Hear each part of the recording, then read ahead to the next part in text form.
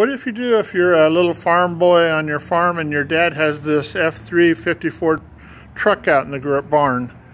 Well, you say, "Dad, can I have that truck?" And of course, the good dad that he was said, "Sure, son. What are you going to do with it?" Son says, "I'm going to make it an F1 and a hot rod." Thus, this truck.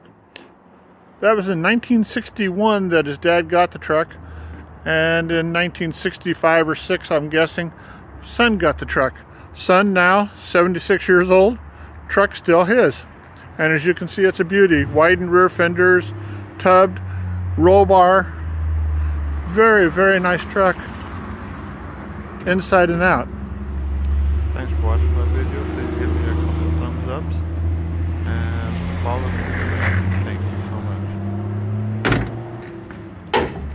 Under the hood that rolls forward, it's got a small block Chev, of course, with a turbo 350 Camaro subframe, because 40 years ago, that's what you did.